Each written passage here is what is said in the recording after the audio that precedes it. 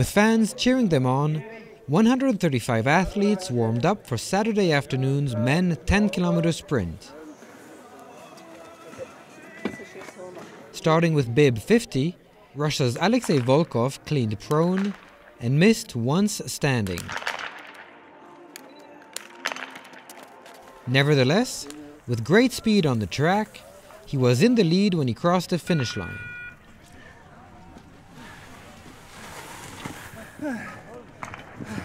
In doing so, he had overtaken Austria's David Komatz, who had cleaned both stages with great skill.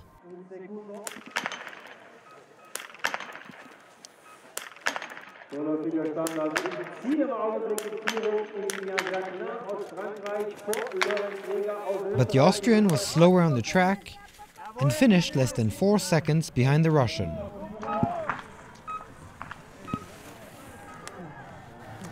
However, the race was not over.